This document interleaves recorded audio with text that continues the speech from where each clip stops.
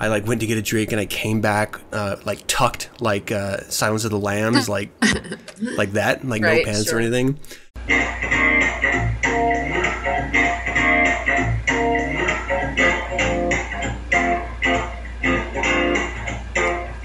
I would like, if I may, to take you on a very strange journey.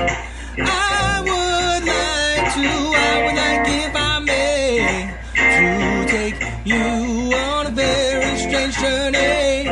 If I may, only if I may.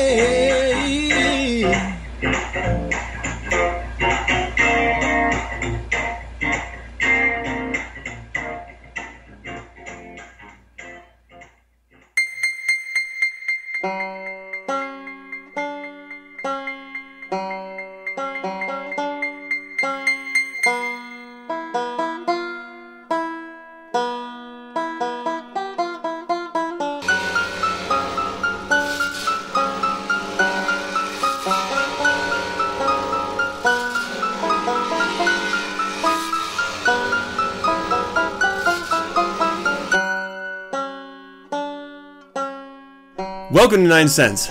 Take 2. All right. 9 Cents is a satanic perspective of our modern world. I'm your host, Adam Campbell, being joined by Aaron. Hello. And we are super excited to have been recording this time. Yeah, we didn't get far in this time. We've actually recorded an entire show without recording it, so... Talk about a waking nightmare. I think we're good now. I'm looking at my audio recording levels, and they all look good. Okay, well, it is September 21st, and we have a fantabuloso episode for you this week. In The Devil's Advocate, we're going to start off with the 4th satanic statement. Now, I don't know if you remember, Aaron, but when I first started going over these satanic statements, you had asked me to hold out on this one for you, right? Oh, that sounds vaguely familiar. And you know, it's funny because first thing I was going to talk about was how, oh my God, this is my favorite one, and it's so weird that you would pick this. So there you go, folks. That's what we call in the industry a tease for the listeners. Ta-da. Oh yeah. All right, so it's going to be a good one. We're going to talk a little bit about the 4th satanic statement, and maybe extrapolate on some related thoughts. And in the middle of the show, Agent Provocateur, Darren Deicide, delivers episode 16. I hope. I always put these together out of sync, so I never quite know, but he's never failed me yet, so let's hope it's going to be a kick-ass one. I have every confidence in him. I do too. Absolutely. And of course, the tail end of the show, we have you, Aaron. That's me, Aaron. That is, yeah. You're Aaron. That's me. And you're going to be delivering episode 27, right? If you say so. That sounds fucking absurd if you ask me, though. It's been so long that you've been doing this. Episode 27. So what's the title for this? What's the theme? The theme and the title is colors, because I am really fresh out of creative ideas and I couldn't come up with a clever name for this. So the theme and the name are just colors, because I couldn't think of something funny to call it. That sounds, I mean, it could be racist. Well, oh God, I didn't even think about that. Thanks, Adam. No, I like to bring that out in people. Clearly you do. But we could say it like the Ice-T movie. Was it Ice-T? You know, that colors. So let's call it that. Colors. Very nice. That's how I rap, everyone. So look for my stuff on BandTune. What is that? What's it called? Bandcamp. I don't know. Bandcamp. Wherever good music is sold, I'm sure. Right. Sorry, I have already ruined this episode. Colors, yo. Yeah, no, I think we can freestyle something here. Hold on. Please don't. Beg of you. I got a color in mind. I don't know what it's gonna be. I don't know. That's all I got. I think I gotta go. Actually. What? Sorry. No, but I think I hear my mom calling me. I promise I will not. Yeah, that's I don't believe you anymore. I thought you were telling me the truth up until that point. All right, so before we start, call for questions here, people. The Greater Magic episode is coming up rapidly. Rapido. And yeah, if you want to be included, I've already gotten a number of questions, so send in yours, and I will try to squeeze them into this really fantastic show I have planned with these two other amazing individuals. So you will definitely want them to address your questions because of who they are, and yeah, I'll probably just listen the whole time because I dig these two much more than listening to myself. You are such a tease.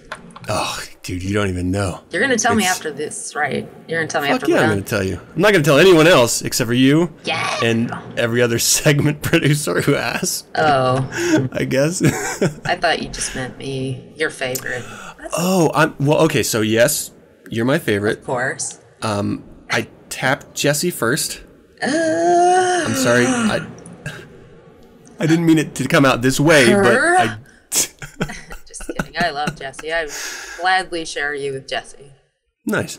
Well, I'm going to be excited to share this information with you because it's good stuff. It's good stuff. I'm going to tell everybody. Don't worry, guys. I'm not telling you anything. Oops. I'm not telling you anything ever again. You weren't supposed to hear that part.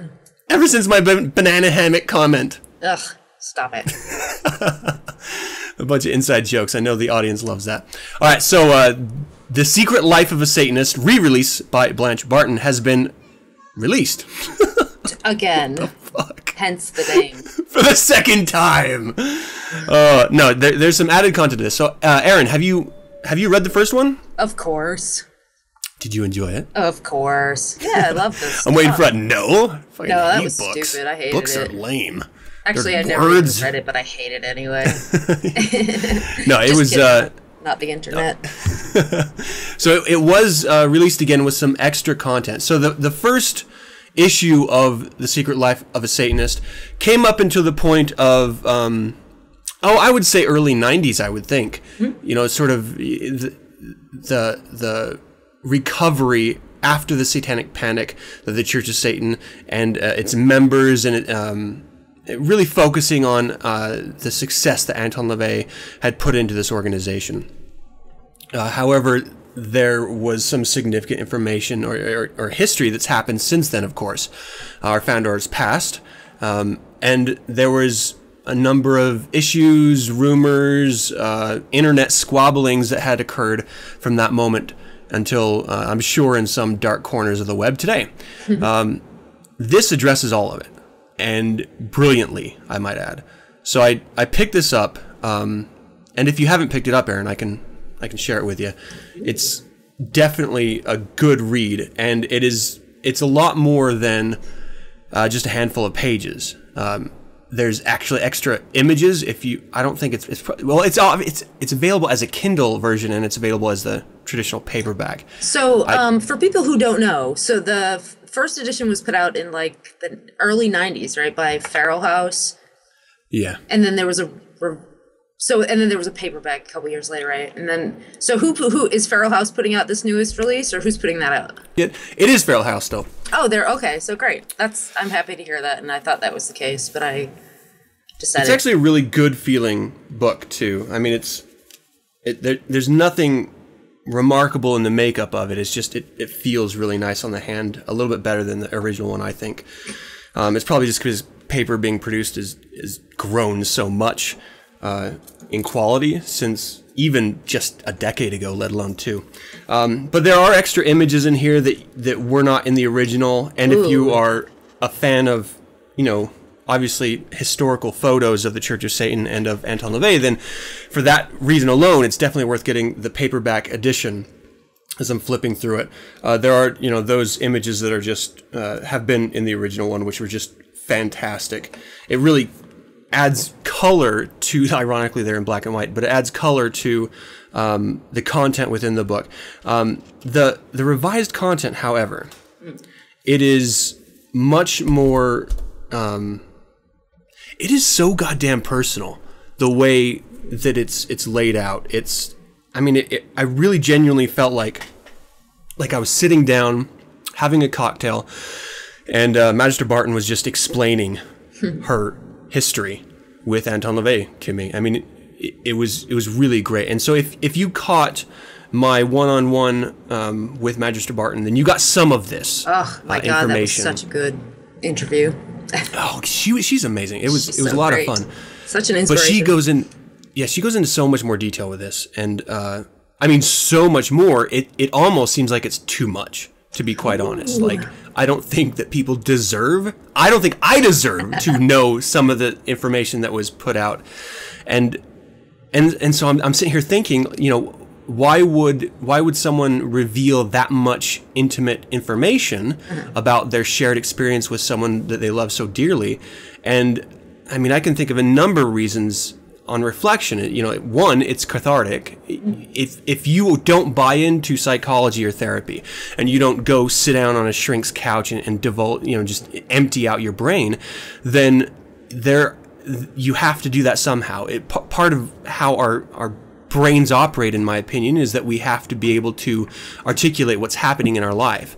And when it comes to stuff like loss, it's really hard to articulate it. You can't rationalize it. And so talking about it is one way, or writing it down in this case, is one way of working through those very complex and potentially self-destructive emotions that you can go through. And what's terrible about loss, the loss of someone you love, is that the pain never goes away.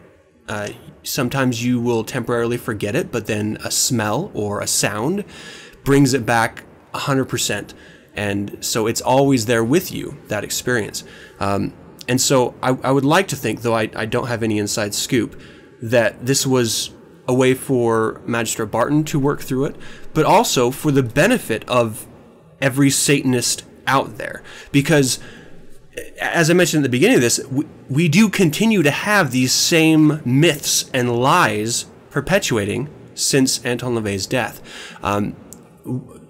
And obviously it's because, you know, detractors want to diminish his shadow, which persists after death. And with information factually laid out, honestly, forwardly, all of that is killed. Like, you can't fight truth. It's just the reality of it. So if there's ever any questions that you have, consult this book. If you just want to know about Anton LaVey's life and passing, consult this book. And if you want to support an amazing author, Magister Barton, definitely pick up this book.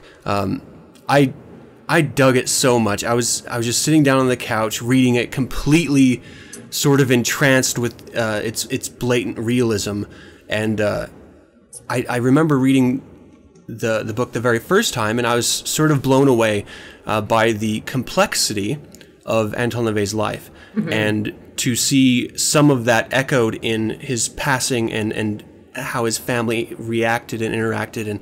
And what's amazing about this is, no matter what difficulties Magister Barton had, she doesn't talk shit about people, about those that hurt her or attacked her over and over again. Yeah. She leaves emotion at the door, which is amazing. I mean, that would be so difficult. Yes, that is one of the things that I've always appreciated most about her, is she's very magnanimous, you know, in the face of a lot of uproar and sort of horse shit. You know, she always had a brave face, and she always was ecumenical and fair, and, you know, she didn't paint anyone in an unfair light. And yeah, there's a lot to admire about her in this book. I'm so glad to hear that there's more photos, because that was probably my favorite part of this book, where the very candid and some not so candid photos. They're just so great. I love that shit. Well, to be fair, there's not a ton more, but there is a handful. As long as there's one more, that's it. Yeah. No, it was totally cool. I dug it a lot. I'd highly recommend it for anyone. I mean, you know, a while ago we heard that there was that she was going to be rewriting the Church of Satan book, just the Church of Satan. I had no idea that this was in the works as well, and I'm so excited now to find out what is going to make it into the Church of Satan book when it's re-released. Because, I mean, you can say only so much about an individual, but this organization has flourished past, I mean, in my humble opinion, more than most people ever expected it to, and maybe the majority of people. You know, when you're not on the inside, it's easy to be a little cynical or a detractor out of ignorance, and I think that's what a lot of people are when it comes to the Church of Satan, and we are so much more than anyone will ever know. It's great. All right, so on that note, let's lighten it up a little with some Satanism talk, because we haven't been talking about it. Oh, you know what? Before we start, I got to tell you this. This is so fucking weird. Tell me if you've ever heard anything like this before. Well, first, before I do that, my garden is going insane. It is like so lush and jungle-like. It is a nightmare. Like every day we have to go out and pick more vegetables, and there's so much that we cannot consume it in enough time. We have tons of cucumbers, an insane amount of snap peas and green beans, and we had 4 tomato plants, both cherry and traditional Roma, and we are up to our fucking ears in tomatoes. It is insane. We have cantaloupes out the ass. We have pumpkins growing, which I'm super excited for. So it's an insane amount of produce. I don't quite know what to do with it. But because it takes so much time every single day to make sure we harvest all of the good food and we don't leave it for all the bugs and stuff, you know, we're out there a bit, and our chickens are just running around, super happy, eating all the little bugs that are attracted to the garden, which is just really great. And they're doing really great, giving us like crazy amounts of eggs, which we're also almost drowning in. It doesn't sound like a bad problem, but when you have too much shit, you don't want to waste it. And so you're like, okay, well, who is worthy of me giving this to? You know? It's tough. So it ends up being like my wife's family. And I'm just like, I wish I knew people closer, because I would just give away food. So our chickens were in the garden while my wife was harvesting. I was in the kitchen making some onions and brats for lunch. And she's like, Adam, like screaming. And so I run outside and I see the chicken running away from her and my daughter with something in his mouth. And she's like, the chicken just caught a mouse in the garden and she's eating it. A chicken. Like, have you ever heard of that? I didn't think chickens were carnivores. I had no idea this happened. Like, my wife posted it on Facebook or something. My mom, who has a bunch of chickens and inspired us to get them, said that that's a normal thing. Like, they will, if they're fast enough, they will catch mice and eat them. Okay. Like, I'm learning something new about chickens every day. Yeah, apparently I'm incredibly ignorant about what goes on in the world of chickens, because I thought for sure they were not omnivores or carnivores. They're like garbage disposals. They'll literally eat anything. It's wild, to me. But it's so fucking weird seeing this chicken dragging in its beak, its tiny, tiny little beak, this fucking mouse. And then like it was obviously wounded or something. It was like fighting with it before it grabbed it and ran away. But it just dropped it on the ground and started tearing it up like it was a vulture or something. And I'm just sitting here slack-jawed like, this is unbelievable. This is so new to me. I thought I reached my peak of chicken experience with the Lamaze thing. But holy fuck, now they're eating mice? Like, I'm afraid to go out there and not have food, because am I next? You probably are, first of all. And second of all, I guess it makes sense. I guess birds are, they do eat other animals. It just never occurred to me that a chicken is a bird. I forget that they're actually birds, because all they do, they're like ground birds, you know, they can't go anywhere. But I guess it makes sense that they would be, I mean, their beaks are definitely designed to tear shit up, right? Oh yeah. I don't know. Yes. All I know is my only experience with like live chickens is my dad used to work in on a chicken farm, and he told me once that nothing in the world smells worse than chicken shit. Oh wow. Has that been your experience? No, we have such a big backyard. It's never piled, and we clean out their coops, so we never. Sure. It's not a problem at all. I guess on a chicken farm, once you get a lot of birds like that, it just does. The smell of chicken shit never goes away. Oh yeah, I would imagine. I mean, and to be fair, most chicken farms aren't exactly like, you know, 4 chickens in a roost, you know, with a whole backyard to graze in. I mean, it's very much industrialized. So I don't imagine there's tons of cleaning involved either. So that would be a horrible, horrible smell. Yeah, every once in a while we'll get like a little gift on our deck. But other than that, it's like zero problem at all. They're just really great. And even when the little fucking, the little bitch Abrielle comes sneaking in our house, and like we're cooking or we're having a drink around the table or something, and we just see some motion, and it's just like kicking it, staring at us. Like, hey guys, how's it going? Can I come in? Like, what do you do with that in that case? Well, I mean, they're really friendly with humans, so, she just wants to hang out. And ultimately what we do is just, herd her outside. Like, she'll follow in front of you if you start stepping up behind her. Okay. But, they let you pick them up and pet them, and they'll eat out of your hand. I mean, they're super friendly. Have you told your children yet that you're going to someday eat those chickens? Oh, yeah. Okay. But it's going to be like 6 years. I mean, chickens traditionally... This has turned into a chicken show. They traditionally lay for 6 to 8 years, or 4 to 8 years, best case scenario. And after that point, then they're just too old and haggard, much like a menopausal woman. Then we have to put them down. Excuse me? What did you just call me? So yeah, I mean, but the meat's going to be tough. It's not going to be like fried chicken meat. It's going to have to be like stewing. Your Nana. No. It's just a chicken. It is weird that, like, as far as age. Oh, yeah. No, for sure. Yeah. Well, I mean, it'll have a good, healthy amount of fat, which I love. Mm-hmm. Juicy. We know. Nana fat. Yes, we know. So gross. All right, let's do. Fuck. Before I do this, I've been getting a lot of really great intros from all of you listeners. Thank you so much. Continue to send them in. info@9sensepodcast.com or 801-899-6168. Yeah. So excited about that.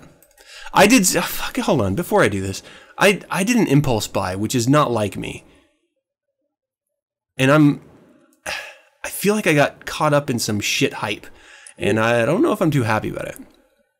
So I'm going to need your clarity of thought, wait. Erin. I got an iPhone 6. Haha. Like, fucking the day it was available. Of course. And that's not what I do. Like, I don't run out with cash waving in the air like, take this and give me. I don't do that. Especially when I have a perfectly fine... like 5S that I use on a regular basis. I don't know why, but I was like drawn into the ad. Like, I was a sucker for the shit I do. I was just sucked in. And my you should know better. Like, you of all people. I know, right? Like, anyone that works in the industry should totally know better, but I don't know what the fuck. I feel like I'm becoming an automaton. Like, I'm just, my mind is being melted away by chicken and gardens, and I'm just stuck with an iPhone 6. I don't get it. I don't know how it happened. Do you ever get caught up in shit like that? Like new technology? Not really. I mean, sometimes I can get really excited, but I'm, for the most part, poverty stricken, so I don't ever expect to get the newest anything. I got the iPhone 5S, and I was pretty fucking hyphy about that for a couple months, because I was like, look at me, Mom, on top of the world. I got the newest iPhone. It's, I'm hot shit. And then, of course, 2 months later, the news that the iPhone 6 was coming out, and everyone was like, hey, dum-dum, how's your 5S now? I mean, it's pretty much the story of my life. Like, if I ever do get excited about anything, it's just like, oh, never, no. Never mind. But, what about this ad campaign suckered you into the iPhone 6 when you have a perfectly good iPhone 5S, I might add? I know, it is weird. Okay, so the selling points that made me get all twinkle-toed, and this is going to sound so retarded. I mean, you're already halfway retarded there. I'm going to be a full tard at the end of this. It was the Wi-Fi calling and the NFC payment. Like the near field... Like, you can store your credit cards and, like, just walk through a store and just scan the scanner with your phone and with your fingerprint, and it will charge it right to your card that you have on there. And like, that was it. I was like, done. Wait, I don't understand that, but I guess I'm not meant to understand things like that. Well, Google has been... sounds like a rich people thing. Google has done it for a while. It never really took off. There's been a couple different companies that have tried to get it off the ground, and the idea is to stop carrying around a fucking wallet and just to have every single thing right there at your fingertips. Security has always been kind of an issue. Apple, not iTunes or anything, but Apple has come up with a solution using your actual fingerprint, which is as safe as you can be with stuff like this. And so I just thought, you know what, that would be super fucking cool. Like I hate wearing a wallet. I don't like a big bulky anything in my back pocket. I absolutely detest it. And I don't like carrying around, I never carry cash. It's always card. And I hate it. So if I could just eliminate that one thing by using my phone or having to reach for a wallet, that would be awesome. I don't know. Wow. I feel like I was sucked in. Yeah, you definitely were. Is that the one with the big screen? No, I'm not a woman. I see. Okay, that's actually kind of what I was gonna go for. Like, I was definitely gonna call you a name if you said you had. I mean, it is bigger than the 5S, but it's not like the super huge one that's like half a tablet or something. I get it, Adam. I get it. It's not that big. I mean, I'm a fan of big. Don't get me wrong. I like big in certain places. No, I mean, I get it. Your phone's better than mine. Oh. I think everybody knows that. Yes. Yes. I just feel like a total tool. Like 100% tool. But it made you happy, didn't it? It didn't. That's the worst part at all. Like, I don't feel good about it. There's something wrong with my brain. I am a full tard because I did it and I traded in my 5S and it sort of cuts off half the cost, which was pretty cool. And then I'm just like, I don't feel good about this. Why the fuck did I do this? Like, I should feel good. There wasn't even that moment of, I've got something new. That didn't even exist. I get a new album. Like, I ordered the Psychocharger record, and I was excited about that. Like, super, like, I had that, like, sort of emotional high. I didn't have that buying a stupid phone. Sure. I was just like, oh, the next thing, here we go. Fuck. Oh, yeah, man. It's like a scene from Pink Floyd's The Wall in here. I mean, you've seen that, right? Yes. Okay. Yes. I'm just afraid totally. I'm speaking to someone who's never seen that particular show, and then I used to watch that all the time. I mean, I used to do a lot of drugs as a kid, so I would watch that a lot. That and The Doors. That and what else? The Doors. Oh, okay. Yeah. All right. What else? With the Dowie Val Kilmer Doors, you mean, or like video of? Oh no, I never really liked the concert footage, to be honest. All right, I think we're digressing. We are totally digressing. I'm sorry. Let's get back. All right, Devil's Advocate coming up next. In nomine de nostris Satanis Luciferi Excelsior. In the name of Satan, the ruler of the earth, the king. Though I am an active member, I do not speak for the Church of Satan. Devil's Advocate, everybody. Are we ready for this or what? Yeah! Right? Hello. Okay. Come on! Come on! So, today we're going to talk about the fourth satanic statement, which, as everybody knows, is Satan represents kindness to those who deserve it instead of love wasted on ingrates.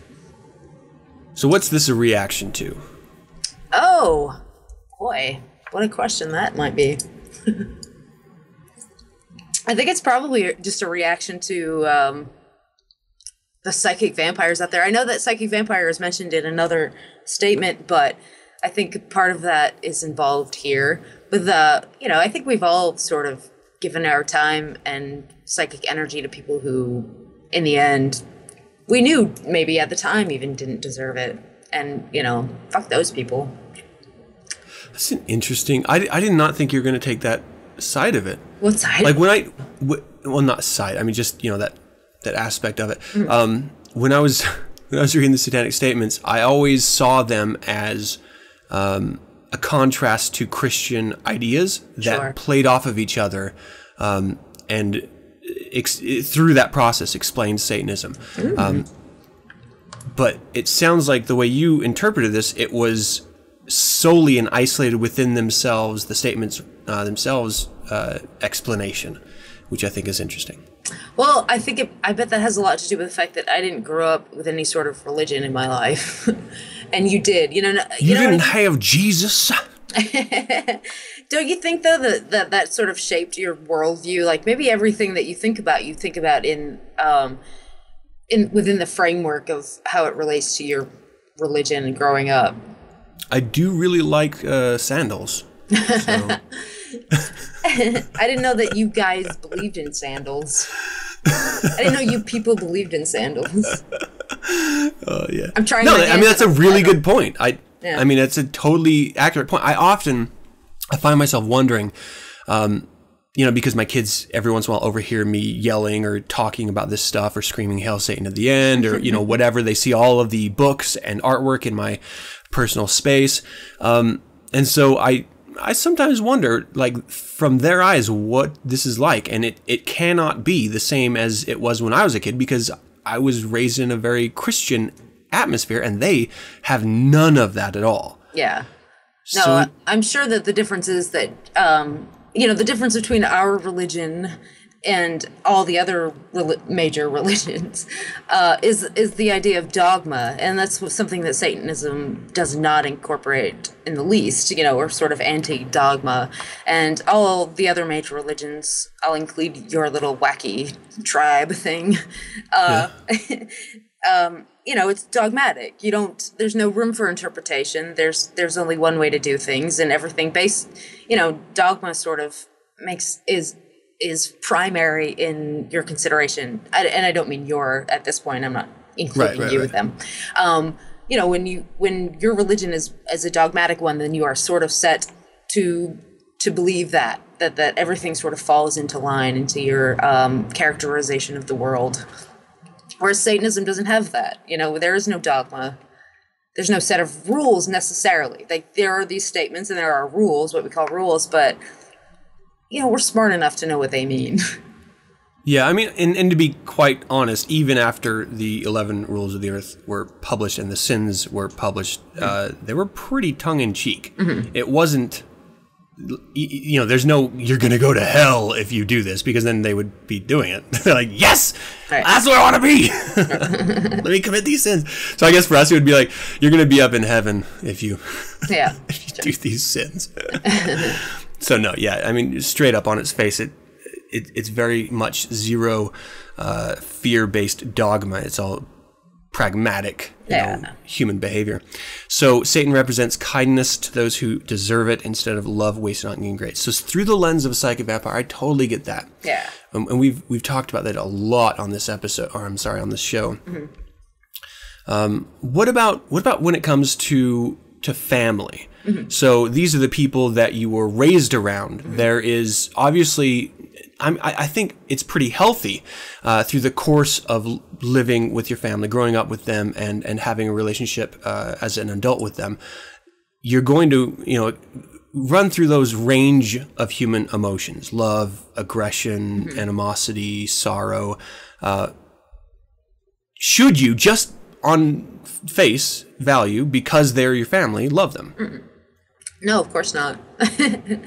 And it's just not how it works. And I'm so fortunate that I don't even know kind of what it would mean to not like a family member of yours. I realize that I'm lucky. So it's hard for me to say for sure what I would do in that situation. But my family is so small and there's so few of us that there was no room for outsiders even. And those, I was close with everyone. And like I said, I grew up in a non-religious family. We didn't argue about any deep ideological ideas. I sort of always agreed with what my parents' politics were and stuff like that. And my immediate family, there just weren't that many of us to argue with. But I can see that in larger families, my fiance's family, I see a huge range of political views and things like that. And, it's weird for me to actually see that because, he has aunts and uncles that he just they're diametrically opposed to his Josh's ideals. What is the opposite of a Nazi? Again, it's joke. It's funny, no? Hey, I don't know. Yeah. I think that's great, and I think it's important to keep that in mind, especially because Satanists are very much minorities in the world at large. Even in a family, we are dramatic minorities, and so you will run into situations. I have run into situations where I really want to have a good connection with some of the people in my family, but because I am who I am, they will outright refuse it. And that's where the fourth satanic statement comes in. Because rather than me wasting my time and energy trying to convince them that what I am is not what they think I am, or that Satanism is not what they think it is, or that they're in some comfortable place with my particular religion, I can say, well, that is their issue. That is not my issue. And if they ever come to me in a position of affection or love, then I will reciprocate. But until that point, I will not fight for the right, because they don't deserve it right now. If they end up deserving it, great. But, sometimes your parents will never understand why you are the way you are. Sometimes your sisters or brothers will never get it. And the more you fight trying to explain it, trying to rationalize it, trying to justify it, you just sound like a crazy person trying to explain why the sky is purple and chickens eat mice. Like, it doesn't make sense. No one understands it. So you have to just swallow whatever it is that you're trying to get out and say, it is not my place to convince others of something. I have to be content with my life and be happy with who I am. And if that is not a positive influence in my life, those individuals, then on your own decision, maybe you just cut ties with them until they're ready to hear you out, or maybe they're ready just to accept you because you are who you are. Unfortunately, that doesn't happen very much. So, I mean, I think that is something that should be brought up. I've seen it mentioned in a number of different places online throughout the years, and I want to make sure everyone understands that we are not a Christian religion. We don't forgive and forget. When it comes to vengeance, it doesn't matter whether it's family or not, or friends or not, or loved ones. If they have harmed us, then it is your right as a human being, as a Satanist, to seek whatever just revenge you see as necessary, hopefully through an adult lens. And if your parents or loved ones refuse to accept who you are, then don't waste your goddamn time on them. Like, if you want to be with them and have them in your life, that's fine. But don't go out of your way, because they will never, unless they want to, understand. And most people don't want to. They just don't.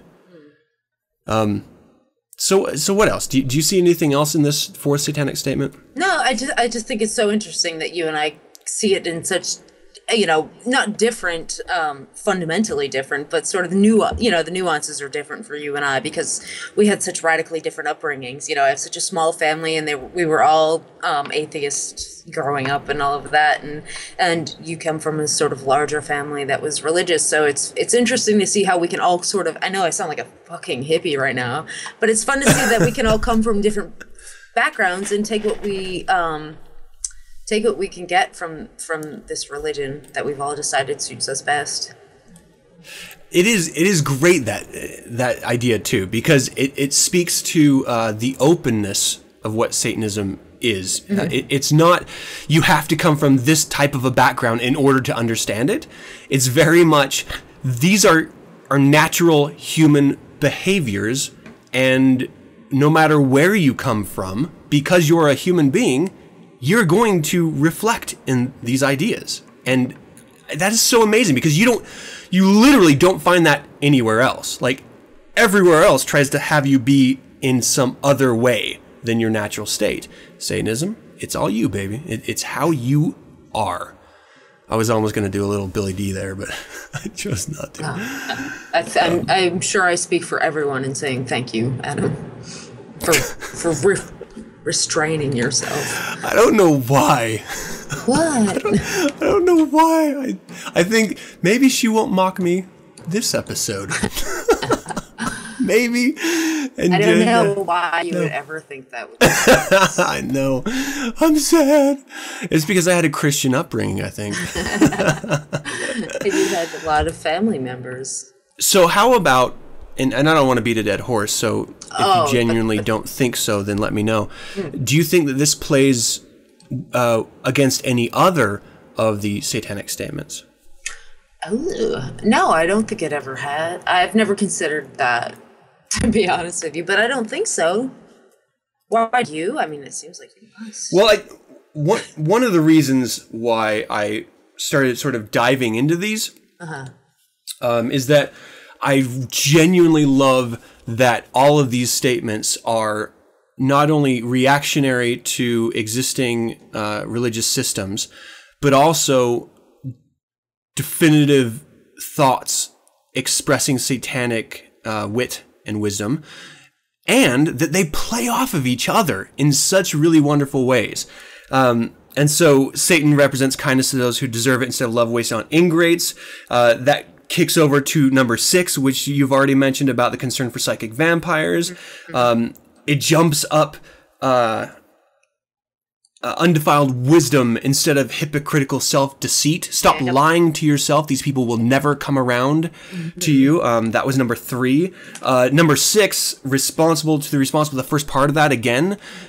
If you're a responsible individual, you're not going to waste your time running in circles for anyone or anything. You're going to find what works and do it. And if it doesn't work, you're going to find a way to get a similar result or another angle to get the same result. Oh, and what else? I don't know. I mean, it's just sort of off the top of my head here. That's kind of where I was going. Where, they do play off of each other in really wonderful, accented ways. So when you're thinking of the satanic statements, I don't like to think of them as 9 isolated thoughts. I like to see them as 9 infernal thoughts that build on each other and the world around us. And being able to speak to that idea with you, Aaron, it's very nice. So thank you. Yeah, thank you. You are good at this, Adam. You should have a podcast or something. I should start a podcast. You really should. I have some ideas about names. Oh, really? Yeah, if you want to brainstorm. Well, I was thinking of Devil's Balls or something, or maybe the Devil's Sack, or just the Sack. And then it'll just be like a hairless nutsack with like an upside down cross on one of the testicles as the logo. What do you think? What if there were 9 of them, and instead of 9 sacks, we'd call it like 9 balls or something like that? 9 ball. You like that? That's nice. It's almost a pool reference, so you could do something with like a pool cue, or right? Not a cue, but a ball. Yeah. Yeah, like the cue, like the ball, like the 9 ball. I think it's like red and striped and stuff. I think it's a striped ball. It's a good idea. We should play some fucking music before people just hang up the phone right now. Yeah. I have people on the phone right now. Everyone's hanging up on their RSS feeds right now. All right, people. We're going to move over to a little bit of Agent Provocateur, breaking up our banter. I hope you enjoyed the Satanic Statement segments. They are genuinely interesting and worth discussion. So discuss amongst yourselves. Agent Provocateur is next. I am not a liberal nor a conservative. I am not a Democrat nor a Republican. I am not a socialist nor a capitalist. I am not an authoritarian, and I'm definitely not fighting for your cause. I belong to no party, I support no politicians, I am loyal to no state, and your cause célèbre means nothing to me. I am Darren Deicide, Agent Provocateur. Welcome to Agent Provocateur! I am your dashing host, Darren Deicide. Don't forget to link to facebook.com/Agent Provocateur on 9sense with the number 9 in the center. It is where I maintain a newswire with all the wonderfully wacky news about the goings-on of the human animal, as well as the often ignored stuff that fellow thought criminals have no compunctions about indulging in. Welcome to the fold, and a big high five for being the skeptical inquirer that you are.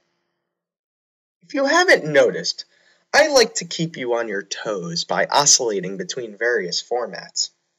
Sometimes I'm feeling a little snarky and up for a satire. Other times I'm feeling a bit studious and wish to delve into a topic more deeply. Some of it has to do with my mood. Sometimes it has to do with my beer intake. Other times it's a sense of relevancy urged by the state of affairs. But in all the various methods of producing this segment, there is none more tried and true than the good old-fashioned, randomly belligerent tirade of righteous indignation that seems to always hit the spot. So, this week, I'd like to address the ubiquitous mode of communication that has taken over our modern society, the internet. I've had a homebrew or two and I'm ready. Buckle in for some artful road rage. I say this because I look at the information superhighway as just that, except things have changed since the term was coined. at what has come about on the internet is a big traffic jam of epic proportions. When the roadways were paved and few owned cars, driving was sleek and efficient. The fastest and shiniest of minds took advantage of it and moved through the lanes with ease, going through the open road space from one productive destination to another. However, much like everything that gets infested by the human pestilence, that has changed. Now, everyone has a car, just as everyone has a modem, and the information superhighway is jammed. I was discussing this with someone recently, and I brought up the question, why is it that everyone, even people who I have a deep respect for and I know have steely intellects, resort to full-on throwdowns over the internet? What is it about this medium that brings this out in people? At first, I entertained the idea that Bill Gates was pumping subliminal messages through the interwaves and our computer speakers, much like the way militant atheists are purported to be using chemtrails to kill angels in the stratosphere. But once I came back from sci-fi conspiracy land, we came up with another theory. In fact, we came up with a metaphor. The information superhighway is just that, and it's jammed. When you drive a car and someone cuts you off, what do? Do you wave them to the side of the road and have a cup of tea with them? Perhaps get an apology for that grave misunderstanding back there? Maybe invite them over for a lunch as an olive branch for that infraction. Let's start a new page, oh fateful stranger in the passing lane. No, you lay into your horn, punch your fist into the air, and tell that cocksucker where they can shove it. Maybe you'll pull into another lane, lay in the gas pedal, and try to give him a dose of his own medicine. If the driver is female, an Asian, a cripple, an old person, or any other superficial trait you can pinpoint, maybe you'll pull out your mental dictionary of slurs and stereotypes. That's always fun. In any event, the result is not exactly amicable. First, parallel. It's your ass on the line. God damn it, you almost got killed back there. If it weren't for your obviously cat-like reflexes, you could have become a statistic on the 10 o'clock news right before the story about Ling Ling the panda. Well, the same is true on the internet, except rather than your ass, it's your mind. The abstract of yourself is just as important as your physical self. Integrity, respect, reputation, all these traits constitute your being and affect where you stand in social ladders. And social dynamics are critical to your survival as an individual. When someone cuts you off on the information superhighway, your reaction is the same. Parallel 1 has been identified. But wait a second, Darren. How could some interactions with people you barely know on the internet have so much at stake? After all, it's my personal Facebook page and it's private, right? No, wrong. Parallel 2, the worst parallel of them all. Being amongst the public. You'd like to think that when you sign into Facebook, Google, and all those other institutions that they greet you like Walmart with a virtual maitre d' in a blue smock, that you're still in the safety of your office, sitting in your underwear while drinking your morning coffee. But no, you're not. So get your head out of your ass and take a look at the facts. The more information comes out from the Snowden files and WikiLeaks, the more you know that the second you hit that login button, you are in the public forum. I've been posting tons of articles on this subject at the Agent Provocateur newswire, so steer your jalopy in that direction and you'll see there is no privacy on the internet, just as there is no privacy in your car. So next time you say something on the internet that starts a giant flame war, imagine that time when you slipped your hand up Susie's skirt while parked behind the 7-Eleven and a security guard flashed a flashlight straight into your eyes like a deer in headlights, because that's what just happened. When you're on the information superhighway, you are running the gauntlet with every other anonymous so-and-so out there, and guess what? You don't own those highways either. On to parallel 3. When you're in a car, there is a barrier of anonymity that exists between you and that prick that needs to get their license revoked. I'm going to guess that 90% of the time, people who cut you off don't intend to create an accident. The other 10% are a real interesting lot.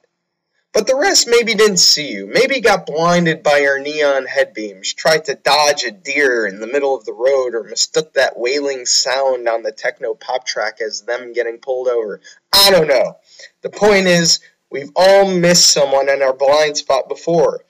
Doesn't necessarily make us malicious drivers. Except for that 10% again, who are high on angel dust behind the wheel of a Jag. They're different. But there is no opportunity for civilized conversation when that barrier of anonymity is between two individuals. You can't hear tone of voice, you can't respond to inquiries, you're essentially screaming at yourself. Well, that's basically what is also happening when two people road rage on the information superhighway. People make assumptions about tones. They misinterpret statements. They hear sarcasm where there is none. But whatever the case may be, what they have in common with the guy who got cut off in traffic is that they immediately assume the worst because their self is suddenly being put into a dangerous and public situation. Like I said, nobody is being invited for tea and crumpets after they get their lane cut off. And my oh my, how often do you get cut off? That leads to parallel 4. What once was an exclusive place for the tech-savvy and people informed in their niche of specialization has become a ruckus traffic jam of jalopies pushing and prodding to advance along the traffic. When America built its superhighway infrastructure, could it be conceived just how exponential population increase was going to be? I see it here in New Jersey every day. Highways are jammed to the hilt. Construction teams are desperately trying to put new lanes on already 4-lane highways. Every schmuck with 2 eyes has a license, and they probably have a schmuckmobile that personifies their mental capacity. Cars with dangling mufflers and trash-bag temporary windows go whirling down the highway at 90 miles per hour. And why wouldn't they?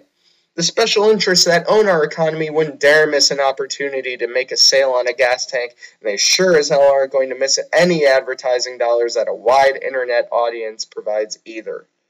The information superhighway is jammed, and it's jammed with less than average thinkers who are essentially poor drivers. Everywhere you turn, a fight is breaking out, and it's the virtual equivalent of being at a standstill while cars in every direction honk their horns. Do you wonder when you're in those jams if those people think honking is actually going to make anything move any faster? Well, the same is true of the internet. The only thing that all these loudmouths looking for fights are doing is making your stay on the highway more annoying than it already is. People argue with no conclusion, falling back on all sorts of logical fallacies in the hopes that the muckraking may give the perception of an ideological victory when all they are doing is laying into the horn. And worse of all, it's now just a matter of who has the loudest and most obnoxious horn. You can just be one of those douchebags that drives an empty Hummer just to be the biggest object on the road. Safety first. I've literally heard someone make that argument for getting a large car. If I get a large car, I'll plow through the smaller ones when I get in an accident. Yes, well, I hope your pointlessly large car breaks apart in a barrel roll before that happens, you fake weekend warrior. But these road bullies exist on the information superhighway. They're assholes with clickbait teams who spam social networks and dupe the hapless. They're advertising companies that shove a commercial in your face that you didn't ask for just because you wanted to see a woman take a fist in the ass while reading a news report. It's a perfectly normal curiosity. But the format of attention-getting, pulling you off your beaten path and portaling you into a place that you never intended to be are the spoils that belong to those who can shove their weight around the information superhighway. And now what do we see? Now everyone wants a piece of the action. Even the Islamic State in Iraq is leveraging this style of propaganda recently with their slickly produced, sensational beheading videos complete with movie trailer suspense. Everyone wants the biggest and loudest horn that plays the most interesting version of La Cucaracha. Of course, that's inevitable on the information superhighway traffic jam. If you want to get anywhere, you better take your four-wheel drive V8 Hummer limo, sauce it up with as much neon as possible, and start cutting motherfuckers off if you want to get somewhere. So, How do you drive? Do you sit in traffic, laying into the horn, tearing your hair out and getting nowhere?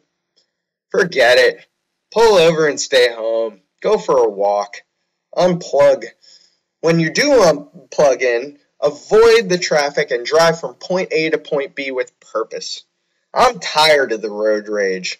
Think back to all those times you road raged on the information superhighway. Think about all the mental energy you put into trying to understand the person behind the other wheel. Think about all the carefully crafted responses that only generated schlock-level rebuttals. Now, think about all the things that you like to do that you could have done with that time.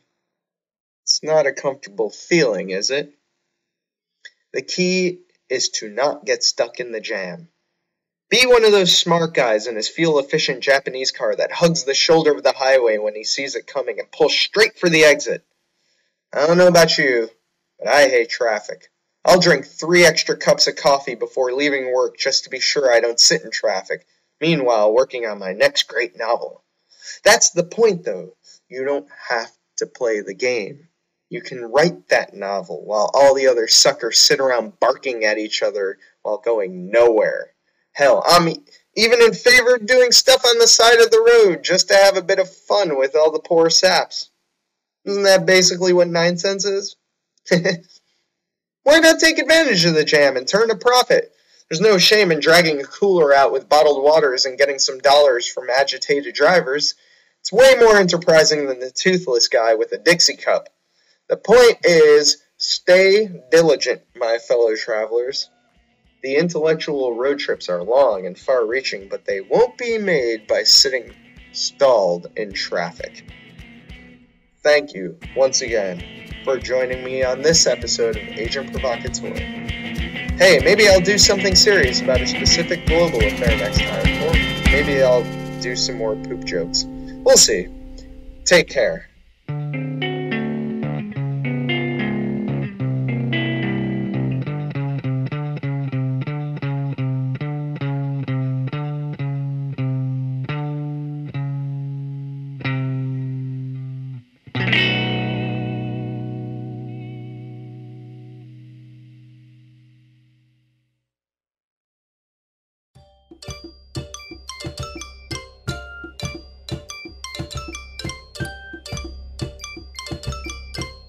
Ever wonder why genies are trapped in bottles?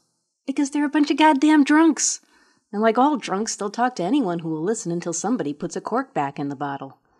So, want a little drunken genie nonsense? Then grab a bottle of whiskey and rub one out. Or tune into 9sense the first week of every month and catch my segment, I Dream of Jessie.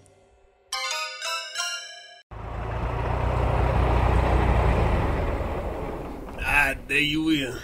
Sure you won't stay out in this blackout? Sure is dark tonight. Thank you for the ride, sir. I think I'll be fine. Suit yourself.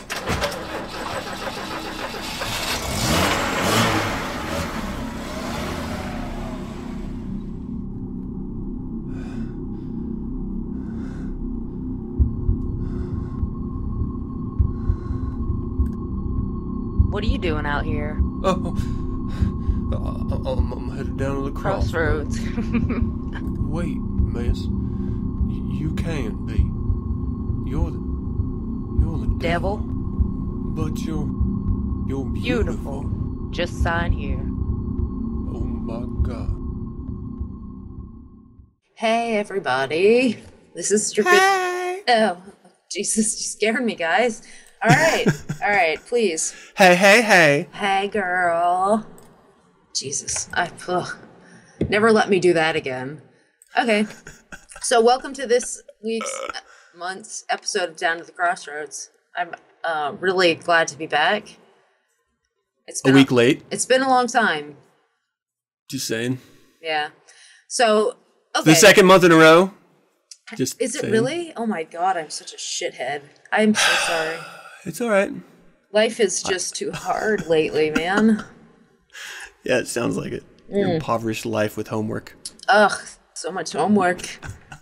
So, speaking of homework, oh my God, this is so great. We've segued beautifully into this week's Down to the Crossroads. So, this week's theme is colors. or as Ice-T likes to say, colors. Colors. Colors. Colors. Yeah, boy. Yeah, word. So, so I'm taking a graphic design class this semester, and so I've been spending a lot of time in Photoshop and Illustrator. Yes. This excites me. I am having more fun in this goddamn class than any human being should be allowed to have in a class that Really? counts. Oh my god, I fucking love it. I love it. Ah, that makes me so happy. See, I'm the person I've always considered myself to be the least creative person I've ever met. So, but then last semester I took a drawing class, and this semester I'm taking this graphic design class, and apparently I'm a little bit more artistic and creative than I ever gave myself credit for. And for that, I blame my older brother because he was like unnatural at everything he did. And so bastard. I know, right? Fuck that guy.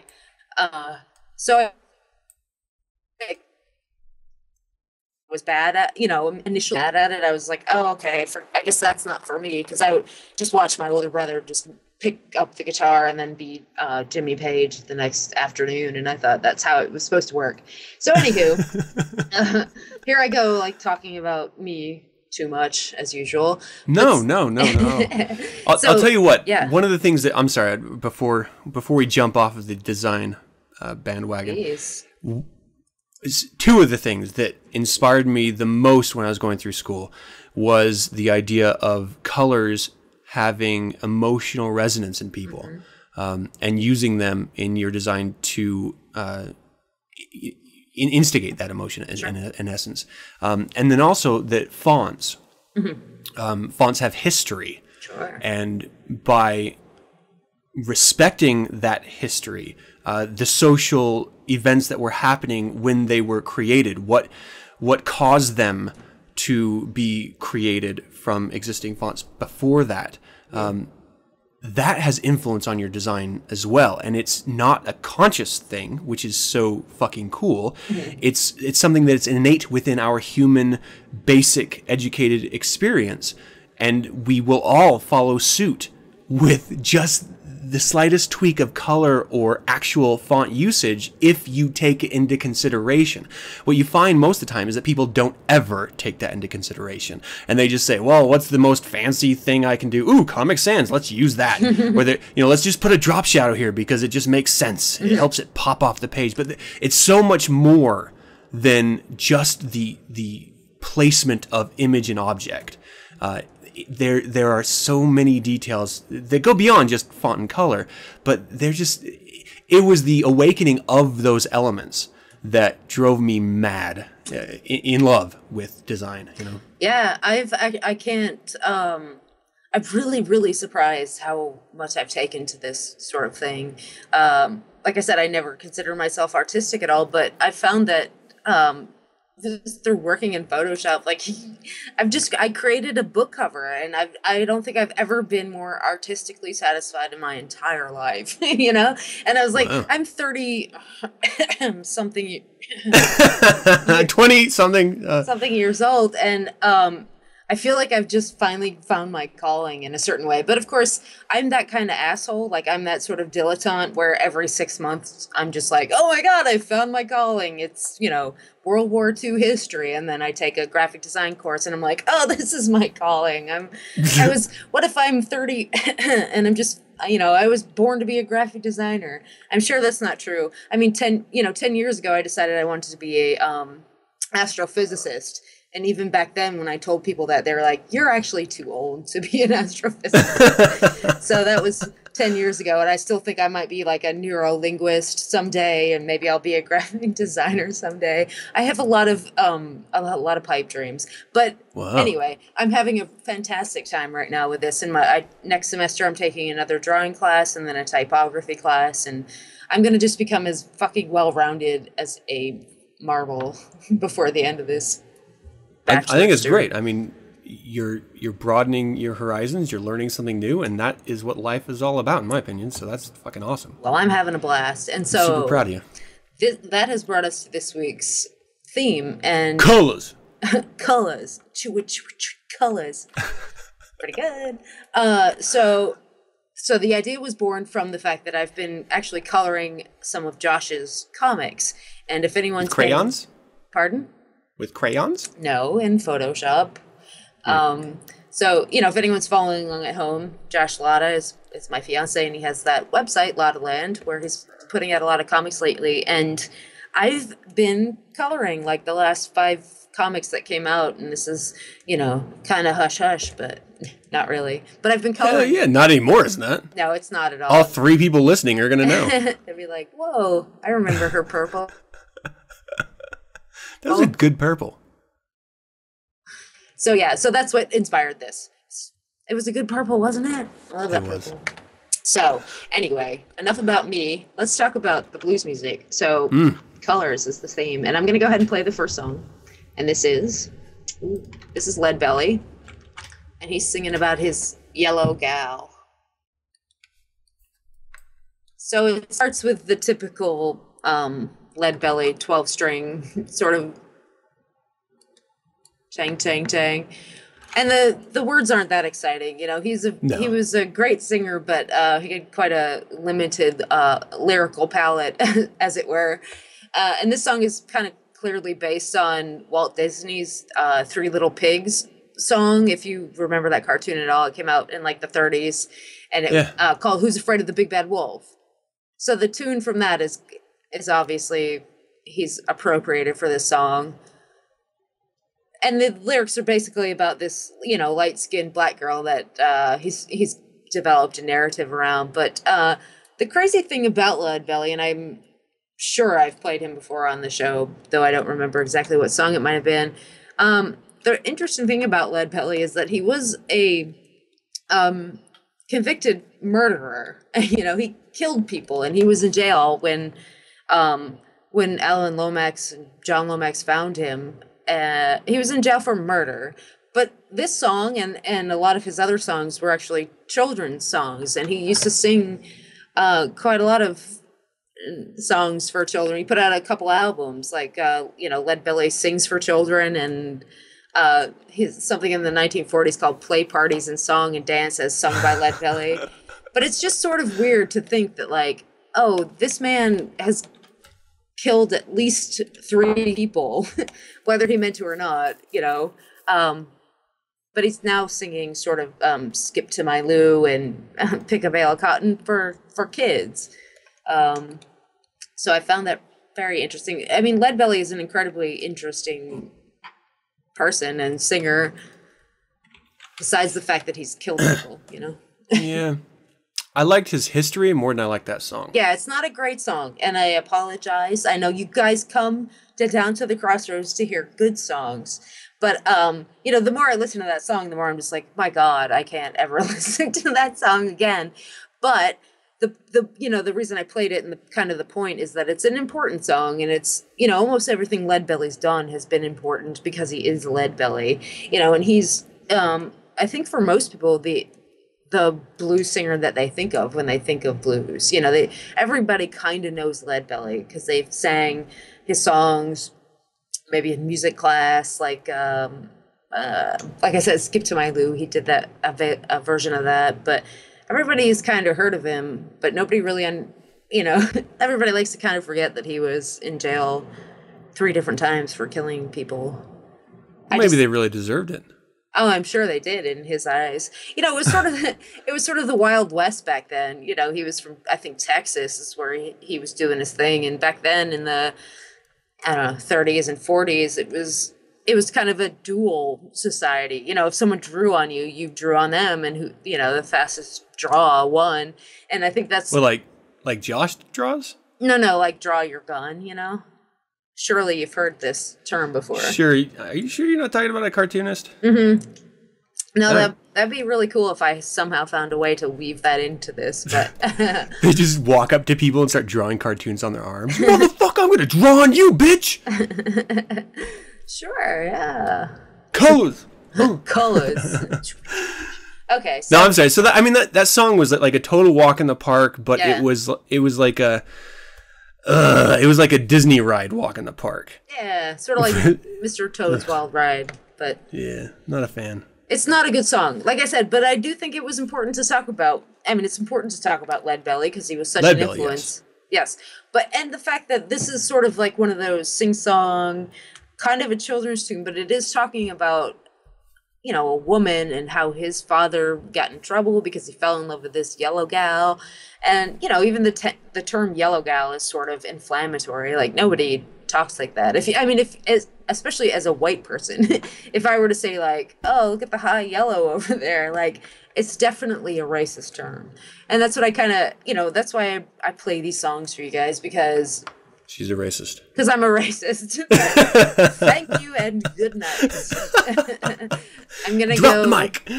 Commit professional suicide. No, because I think that, you know, it's interesting as an artifact. You know, I don't think we can talk about these things like we, you know, as much as we should. Listen to me. I sound like such an apologist. But, you know, the thing is, like, mm-hmm. we look at this music, and nowadays we're like, oh, that's Yellow Gal. Give me a break. It's all, you know, Who's Afraid of the Big Bad Wolf over and over again, but with Yellow Gal. I'm sorry, yellow gal. And so it's easy to sort of discount it as being good or something. But what we have to remember is that this was a lot of the music back in the day. There wasn't a lot of complexity involved. It was, you are my sunshine, my only, you know, I mean, there weren't like complex themes being shown in different lights. There was none of that. It was all just right on the face. You want to be able to tap your foot and maybe do a little jig to whatever you're hearing. It was not, if you wanted complexity, you went to classical music. You did not go to stuff like this. Yeah. And so, you know, in that spirit, it's great because it informs who he was and the time that he came up in. So for that, thank you for that. Yes, you're welcome. But let's never play that again. I just, you know, and part of the reason I wanted to play that song was because of the sort of dichotomy between this folk singer and, you know, he was sort of adopted by the left and beloved, you know, as a sort of, you know, and the left is very liberal, but of course this man had murdered people. And, you know, it wasn't forgotten in his time when he was out there recording. People were saying things like that. Like Time magazine called him the murderous minstrel. And like the New York Herald Tribune called him the sweet singer of the swamplands, here to do a few tunes between homicides. You know, that's great. Isn't that great? And it's sort of analogous to what we're seeing with. I mean, I hate to be topical because I feel like I'm pandering, but you know, with like Chris Brown and the fact that he beats women. You know, Ray Rice, the football player, they beat women, but we sort of excuse it because they're fucking good at Wait a second, that's a bad thing? In some circles, apparently. Oh, okay. I've heard Sorry. it is. But, you know, we forgive them. It's the Chris Brown defense. Like, yeah, but he can fucking dance, man. It's like Michael Jackson, you know. We forgive them a lot of things. And certainly Leadbelly is one of those examples. He was let out of prison early because he was just that good a fucking guitar player. And I find that shit fucking mesmerizing. It is amazing. What do we have next? Okay, I know I'm talking a lot. So the next one is I'm going to go ahead and hit play on Washboard Sam, and this is called Good Old Cabbage Greens. And so Washboard Sam was born as plain old Robert Brown in Arkansas in the 1910, I guess. This song is fun, man. I just love I did not expect to hear this from you. Right? I know. I love to surprise you. That's part of my plan every month. So basically, Washboard Sam, he was actually half brother, I think, to Big Bill Brunsey, who I've played on this show before. He's one of my favorite blues singers and guitar players, and this is probably Big Bill Brunsey playing guitar on this track as well. They hooked up for a while. They were both born in Arkansas, like I said, and they eventually moved to Chicago and started getting into that Chicago sound. They sort of helped develop the Chicago sound, but this is a Washboard Sam. He's known for sort of his washboard blues songs, but this song is kind of different from that, and that it's sort of where washboard band, jazz, R&B, and blues all sort of congregate, and this is what you get. I mean, this is all of those things. This is washboard music. This is jazz, for sure. This is R&B, absolutely. And it's blues, you know? It's all of those things. I don't think you see that mix a lot. No, you don't. This is incredibly rare. This is a seminal song. You know, this deserves to be in the pantheon of, you know, songs that where you could see almost every style of music represented in this one song, and you see it as a sort of nexus for everything that came after it. You know, you can see where jazz sprung off of this, and where R&B came off of this, and you can hear where blues moved beyond this. You know, that clarinet, maybe, is that clarinet that we're hearing right? I mean, that's jazz. You know, that's Benny Goodman shit right there. But this is Washboard Sam was a blues musician. You know, and that's the shit I live for, you know. This is the epitome of what it all is about for me. You know, this is the exemplar of that. It's everything at once, you know. This is one of those songs where if you were doing a fish fry and this came on, everyone would stop what they were doing and they would just start dancing. Fuck yeah, man. It's a good song. This is awesome. I thought you might like this one, but I know you'll like the last one I play. I know the last one. Oh, do you? Well, good, yes. Yeah, so, you know, this is one of those songs that, you know, maybe it's not the greatest song you've ever heard in your whole life, but it is, like I said, an exemplar of what was to come. And, you know, it's one of those things. This is what music is all about. Like, this is sort of part of the catalyst that created all sorts of other genres of R&B and jazz and blues and all that shit. It's also nice to know that there's music that doesn't have to make a statement. There's music that can be enjoyed on the nose just for the fun of listening to it. Just for the fun that inspires you to move no matter what. And that was one of those tracks where you cannot sit still. Like something, your leg will be twitching, your foot will be tapping, your hands will be moving. Something is going to be twitching. Maybe your taint is twitching. I don't know. Oh, God. Mine was. It was, I mean, kind of embarrassing. But can you just, like, for just my segment, maybe not, could you just refrain from using the word taint? Just maybe while my show was on.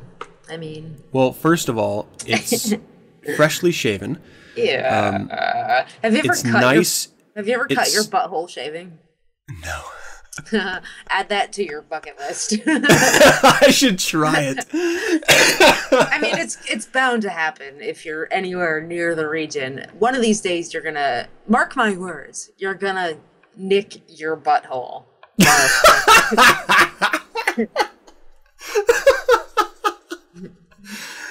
I'm looking forward to the butthole nicking day. It's a rite of passage, I assure you. You'll feel like you'll feel reborn. Funny. Oh, how the fuck do we get to nicking butthole? That's awesome. I blame you. All right. Well, nicking butthole, red, little red rooster. Colors. All right. There it is. Push play, everyone, and just try to forget what Adam was just saying. So, this is Big Mama Thornton, and this is Little Red Rooster, and this is the coup de grace of this month's Down to the Crossroad Colors segment. I love this so much. This is what we've all been waiting for. I knew Adam would like this. And God damn, I love this woman. I try at least once a month to appease you because you're like a hungry hippo of music. And you deserve this. This one's for you. It's been a long time coming. So this is Big Mama Thornton, and this is Little Red Rooster, and everyone knows this song because Willie Dixon wrote it, and Howlin' Wolf has done it, and Charlie Patton, one of his songs inspired it, and Memphis Minnie had a song that inspired it. It's one of those prototypical blues songs that is an amalgamation of every other blues song that the guy who wrote it ever heard. You know, any song he ever heard about a rooster, he took a line from that. He took a line from another song he heard about a rooster and turned it into this gem. You know, Willie Dixon's written a lot of songs I've played on this segment before, like Spoonful. He did Spoonful for Howlin' Wolf, and I'm sure there were others. But so his was the original. It was called Red Rooster, Little Red Rooster, and it had, like I said, influences from Charlie Patton and from Memphis Minnie. But this is Big Mama Thornton, and she has managed to make this song all her own. And if anyone maybe recognizes her name before, it's because she did the original of Hound Dog that Elvis Presley did, And you can hear a little bit of Janis Joplin and Big Brother and the Holding Company in this song, and that's because Janis Joplin did a song called Ball and Chain that Big Mama Thornton originated. So she definitely didn't write this song. She didn't write Hound Dog, and she might not have written Ball and Chain, but she definitely was the first person to do them, and she definitely made them her own, especially with this song, Little Red Rooster, where you can hear her doing sort of impersonations of chickens, and that's another reason this one's for you. So, and she's doing the howling of the rooster, and she's doing all the great sound effects that became, part of the repertoire. If anyone was doing this song, they sort of incorporated that animal sounds into it. But Big Mama Thornton was such a unique character in the world of blues. Like, she was purportedly she was an openly lesbian woman, and that was kind of rare in the 50s and 40s, and she was born in the early 20s or late 20s, and she died in the 80s. So she lived kind of a long time, but I guess she was kind of gay, and I don't know, because Wikipedia doesn't mention it, but I know that I've read other places that she was an openly lesbian woman, and I have no reason to believe that's not the case. I can easily see her lapping a lot of push. Damn. But, where's this coming from? Wow. I don't know where I apologize. But so Big Mama Thornton, she did the Chitlin Circuit, which I think is the greatest name for anything ever. And it's it was like a string of clubs in the eastern southern United States where mostly African Americans played, mostly for other African Americans, and it's sort of from Harlem to juke joints in Mississippi. That was the Chitlin Circuit. So that's Big Mama Thornton. Everybody, like I said, she did the song Hound Dog that Elvis Presley made famous, and you ain't nothing but a hound dog. That's the one. Barking at my door. Yeah, no, she did an amazing job at that. Yeah, she did. I love this. It reminds, like, I can see where, like, Screaming Jay Hawkins gets his inspiration from her in his work too, because he does a lot of the same kind of stuff. But I love her because she has what is sort of stereotypical for the big black gospel women, and that's this bold, powerful voice that just comes out of nowhere. You just don't really expect it for some reason. And you talking about her being a fucking pink triangle is a little upsetting because I've always kind of had a thing for her. Well, she's dead, so that doesn't matter in my imagination. Kind of trumps everything, I mean, if you can get over the fact that she's dead, maybe, hopefully, you can get over the fact that she's also a lesbian. But she is dead, first and foremost. Yeah. I guess that a corpse may have something to do with me not being able to live out my fantasy. That was great. Thank you for that. I think that was a crazy strong finish. Yeah. To a very bad beginning. Hey, come on! It was a vehicle for my, Yeah, no, I get it. Colors: yellow, green, red. I get it. It was a chance for me to talk about Leadbelly and how he kills people and shit. He just murdered people left and right. He did. And then saying, "Camp down." Camp down, ladies, sing the song. Da, do, da. No, that wasn't exactly him, right. Everybody. Yeah. He did that when he was murdering people, though. Black cracker! Can't outrace it! All right, well, that is wonderful. Where can people find a little bit more about Big Mama Thornton munching carpets online? Oh, on Down to the Crossroads. I talk about that daily. Yeah. It is a trending topic, they would say nowadays. Yeah. So yeah, Facebook I'm on there at Down to the Crossroads, and on Twitter I'm at TelseyGirl19. Yeah. I definitely recommend checking out Down to the Crossroads online. There's always something, either music or imagery or articles or something that will broaden your horizon when it comes to the blues, the real devil's music, in my opinion. So thank you, Erin, for doing that very much. My pleasure. All right, well, everyone, that is going to do it for another show.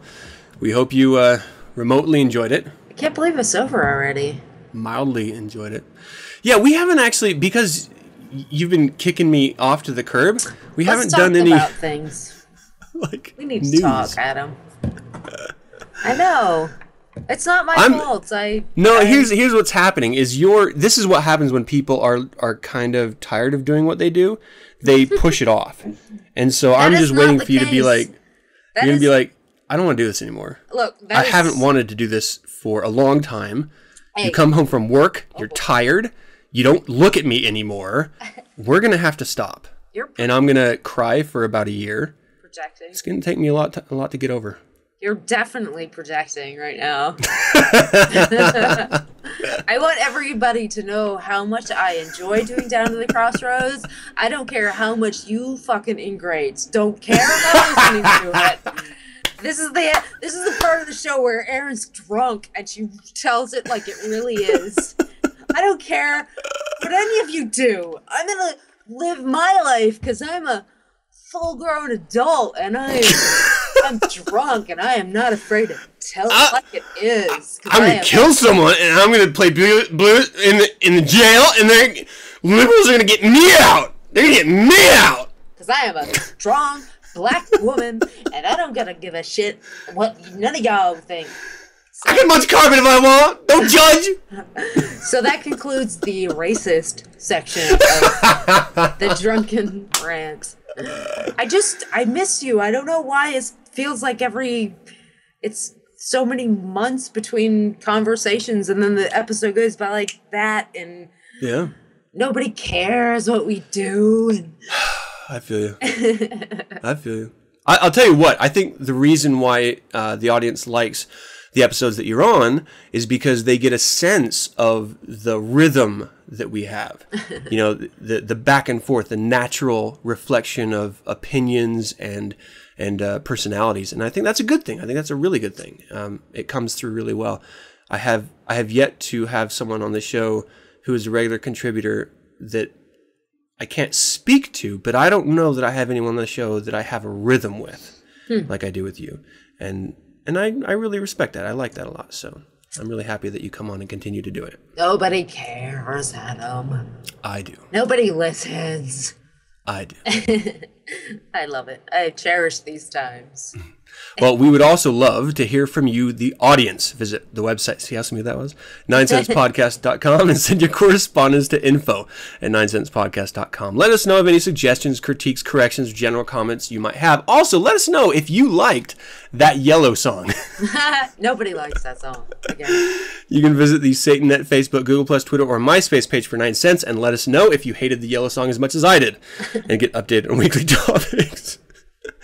I do love Big Mama Thornton, though. Like, how can you not love that woman? That was for you. That was all Adam. She's so fucking amazing. Okay, download the show Mondays via the RSS feed found at 9senspodcast.com. We're also on Last.fm, Stitcher, and YouTube. Look for us there. You can subscribe to 9 Cents via iTunes by searching 9 Cents. And if you do go that route, leave me a rating or comment.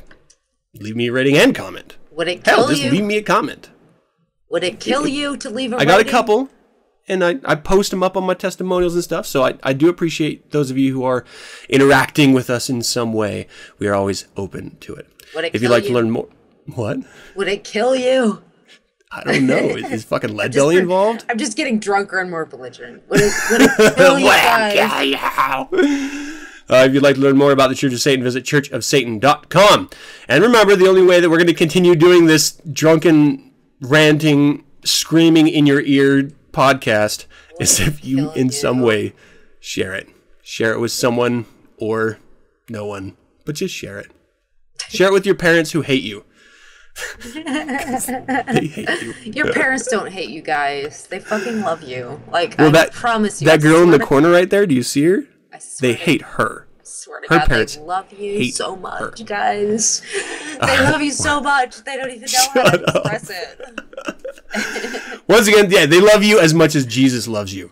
Oh. How much is that? He's dead too. If Big Mama Thornton can't please me, Jesus can't please you. Man, damn it. Adam is mad. He is resentful and he is drunk. I've only had one glass of wine, so I'm not quite drunk. Give me a little time. Once again, thank you for joining me. And as always, I'm your host, Adam Campbell, being joined by the lovely Erin.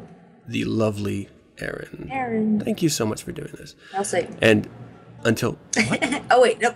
What were we going to Wait. Would you... Until next week... I'll say. Hail Satan! Hey, that was at the same time. That was good stuff. Hey, yeah. Alright, so this is who's doing the show. The Halloween show.